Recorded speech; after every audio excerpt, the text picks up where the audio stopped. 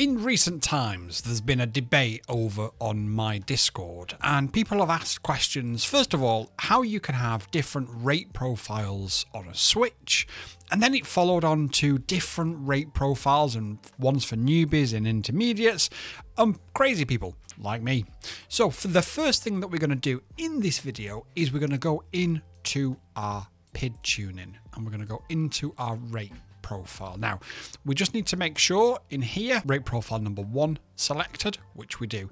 We don't want to change the PID tuning profile, just the rate profile.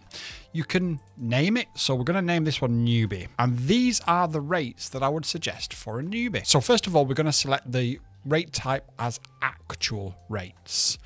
We're going to select our center sensitivity as 10 on all of these because it just gives you that little bit more control as you're coming into land and just makes things a little bit safer. Standard or the stock setting is 670 as your max rate. What that is how fast your drone will flip when your stick is all the way to the end. So it will flip at 670 degrees per second, basically. Now, we're also going to... Yes, Boy Wonder 6.7. 6.7. We're also going to add in Expo. I don't know why this was set to this. My advice for a newbie is going to be this. Set your center sensitivity to 10. Set your max rate to 670, which is the Betaflight default. And add Expo 0.35. And that is what I would suggest as a newbie rate. Now hit save, and up here where it says rate profile, change to 2. And we're going to change the name to intermediate. Well, we'll just leave it as inter because we can't fit intermediate.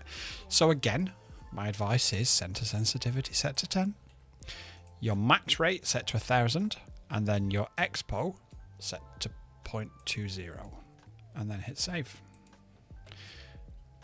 Go to rate profile number 3. And I'd probably say expert, but I'm not calling myself an expert, so please don't. Again, make sure it's set to actual rates. And even with the crazy one, we're going to have our center sensitivity set to 10. Our max rate, this is a Mobular 7, is it a Mobular 7? It's the 04 version of the Mobular. So we're going to set it to 1400. I generally have my yaw set a bit lower just so it looks a bit better. And then here, depends how much of an expert you are and how confident that you are. But here is where I would leave it generally at 0. But if you want to add just something in there, just to help, just ease back on that craziness when you're coming into land or you're taking off or you're doing... and then hit save. So you've got 3 profiles. And I suppose what you could do is go for rate profile number 4. And we'll change that to... Again, we're going to set our center sensitivity to 10. We're going to set our max rate to... oh, bugger it. 2000. Which is the max available rate. You put 20,000 for a second then. And we're going to leave it with no expo. This profile is not for the faint of heart and not for the inexperienced. Yeah. So please, hang on mate, so please do use with extreme caution and probably not with something like a 5-inch unless you are a really good flyer. But if you're a really good flyer, you're probably not going to need a video like this to show you how to set up your rates.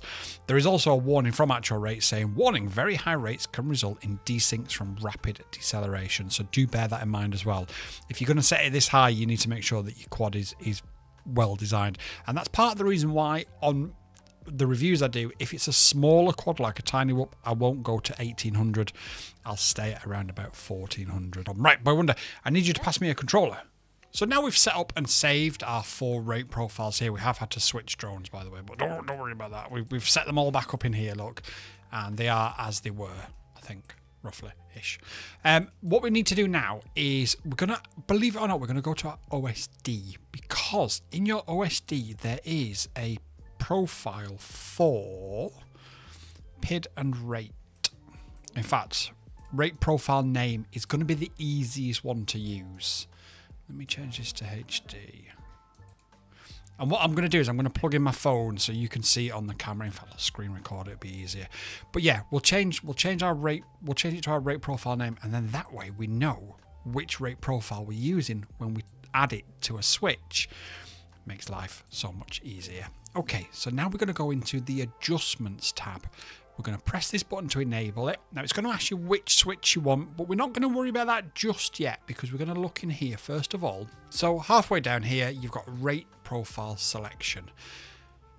Then you've got this, which is going to change where you are. If you add 4 of these in, and you want them all to be rate profile selection. And it'll make a little bit of sense in a second. Okay, you're going to want to just make these bars like this, and then essentially what you're going to want to do is move them to where the positions are going to be. What we need to do now is hit save and work out which one of the switches that we actually want to do this functionality with. So let me just turn on the camera and show you how we would work that out. Let me just move these goggles off the desk.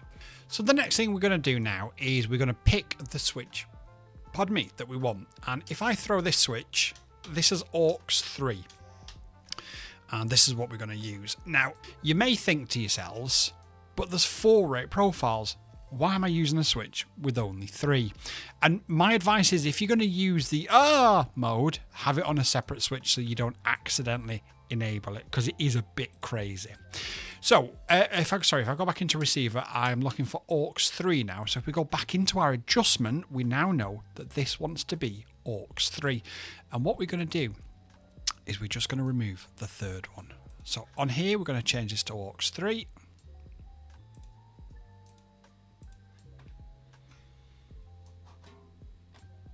And then change this to aux 3.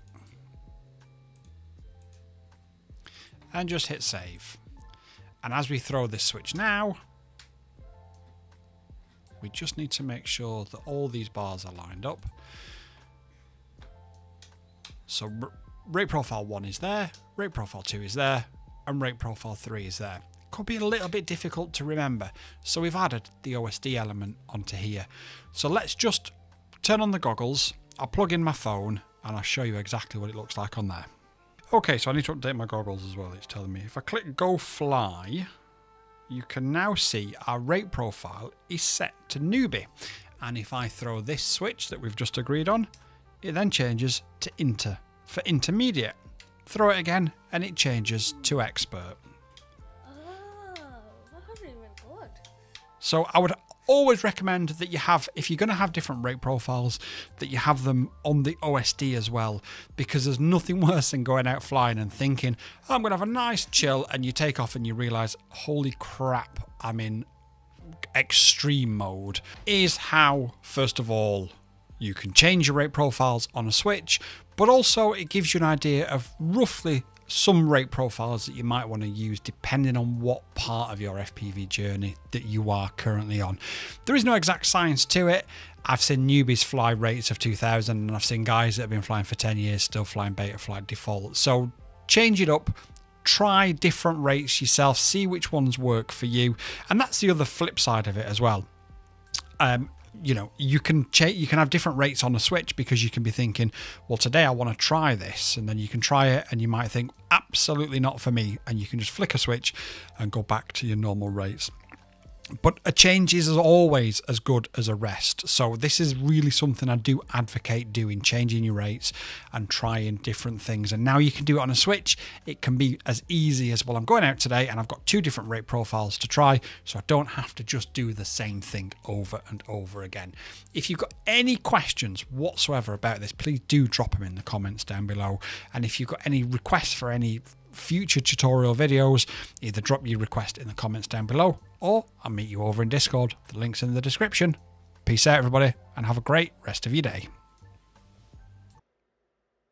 YouTube and I have had a chat, and we believe that this is the video that you'll like the most, so watch it and let me know if they're right.